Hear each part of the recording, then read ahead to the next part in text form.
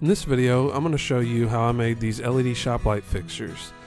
If you have a few scraps lying around, then you can get away with only purchasing the bulbs. These bulbs came as a set of 4 on Amazon. I've put the link in the description. The good thing about them is they also come with a set of tombstones that we will use on the powered ends. We will have to make a set for the non-powered ends. I started out by making the tombstones for the non-powered end of the bulbs. These will only need to support the bulb and won't have any electricity ran to them. I traced the outline onto some 1/2 inch MDF. You can use whatever scraps you have available. I added some center points and used the drill press to make the holes that the prongs will sit in.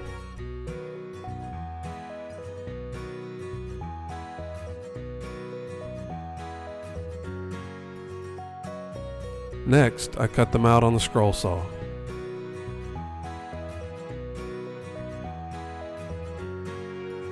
Now you will need to make a slot for the prongs to slide into. I used a drill bit for the entire thing, but you could probably get better results with a sharp chisel.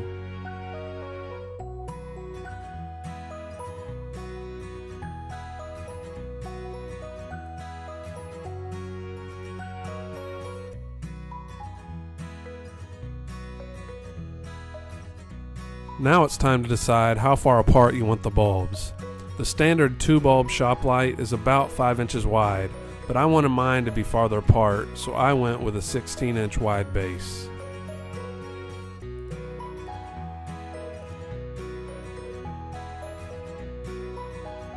The next step is to mount the tombstones to the base. I used a single screw for the powered ends and glue for the non-powered ones.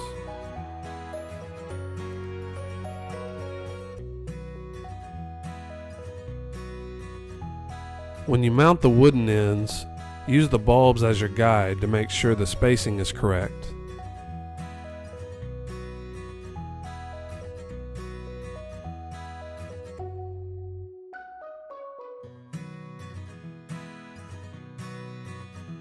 Now we'll start on the wiring.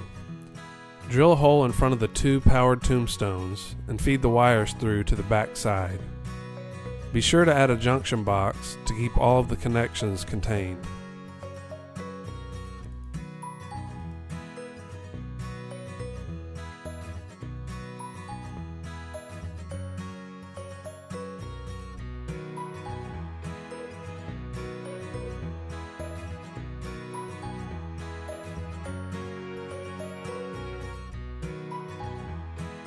Feed the wires through the box and then connect them according to the instructions.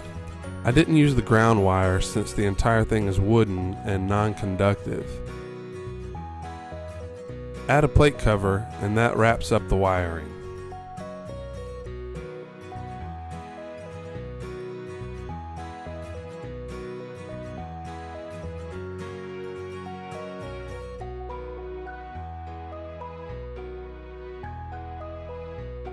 The only thing left to do now is mount it to the ceiling. I used 2 screws per side. I also finished wiring the other side to one of my existing lights.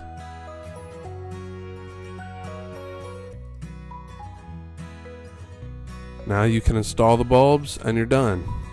Make sure to put the label side of the bulb into the powered end.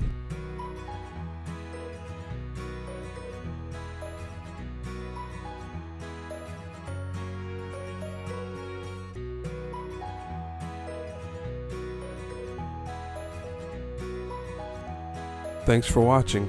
Let me know if you like this video by giving me a thumbs up.